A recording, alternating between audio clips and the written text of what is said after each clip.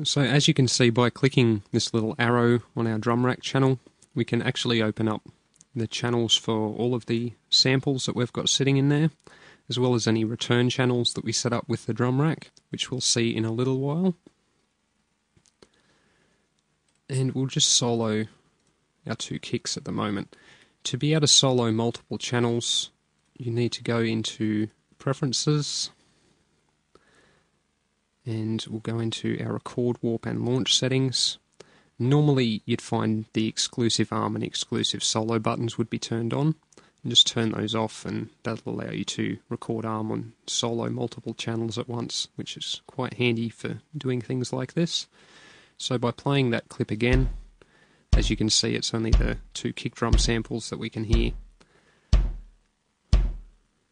So we'll just start with this first one. Needs to stand out a bit more, so we'll just go to our live devices, go into our audio effects, and we're going to start with putting an EQ on that channel, just to help tame it a little bit.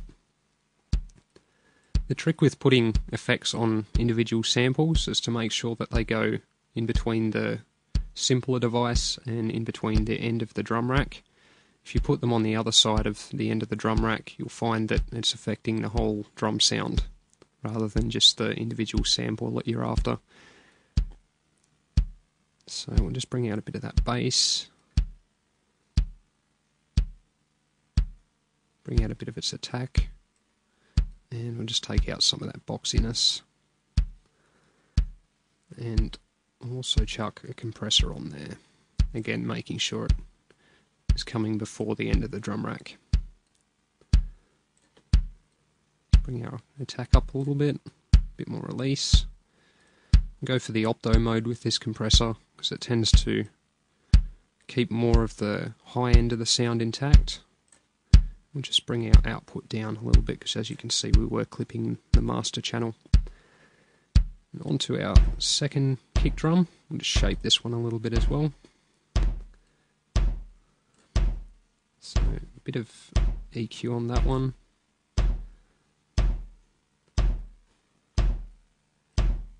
We'll EQ the bass slightly higher on this one, as well as the attack slightly higher. We'll just take out the middle a little bit. Also want to bring out the very high end with this one, just so that it's got a bit of air to it, a bit of space. So we'll just add a little bit of a high shelf there. Drag a compressor on after that one. And we'll use similar compression to what we used with the first kick.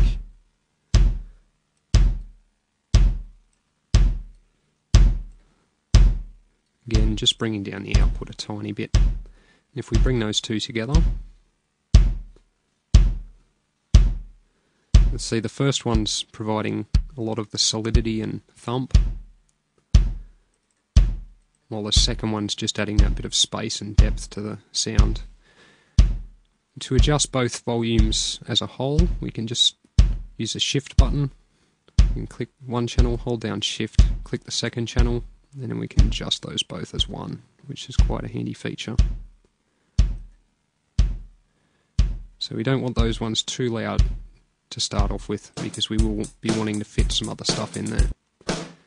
So we'll start with our first snare sample. We'll just EQ and compress that one as well, just to get it to stand out a bit more. Bring out the low end of the snare. A little bit of its attack. And we'll just take out a little bit of the boxiness of that one too. So we want everything fairly punchy.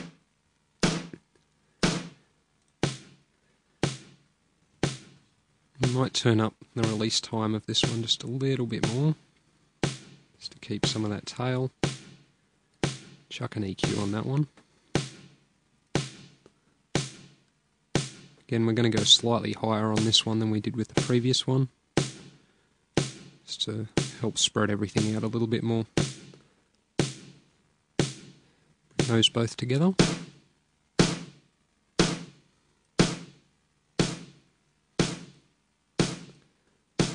Just using the individual volume controls to balance them against one another. And instead of compressing these two individually, what I'm going to do is I'm just going to select the two snare channels, right click one of them and go to group, which then just rename this one to snare. As you can see, then puts our two snare samples inside a group, which allows us to chuck the compressor on the group channel, which means it will affect both snare samples at the same time. It's a good technique as it is quite handy to bind the two samples together and make them sound more like a single coherent sound. So we'll just play that one and apply the compression.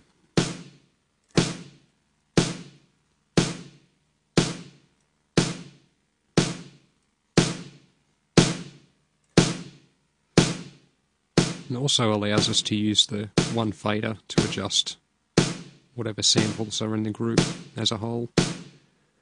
And then you can just click the little arrow button and hide those ones so that you can get a bit more room with the mixer view. So if I unsolo those two channels, and then hear that with everything else in there. As you can see, kick and snare are now quite punchy.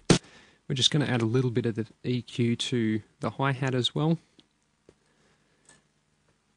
First thing we're going to do is add a high-pass filter, take out any low end that might be in there, stop it clashing with the kick drum, and we're going to give it a slight boost up around 8 to 9k just to bring out some of the air of that sound. As you can hear, if we bypass the EQ, it sounds a lot more dull and lifeless.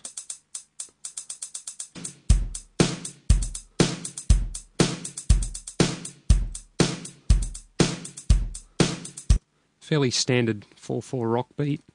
If we wanted something a bit more drum and bassy or a bit more breakbeatish, we can quite easily just whip up a little bit of a breakbeat.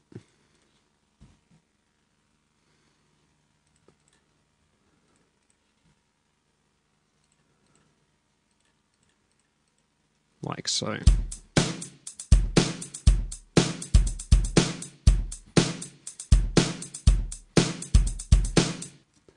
Or if you wanted something that's a bit more along the lines of dance, just put these kick drums back where they were to start off with.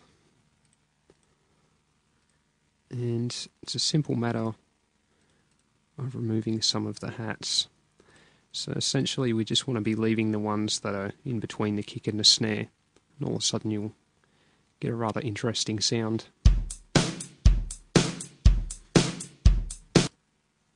So that's our little drum tutorial. Thank you for watching. I hope you've got something that you can take away and try out with your own copy of Ableton Live. And look forward to seeing you again on another Ben Ross's Conservatorium of Audio tutorial. Thanks for watching.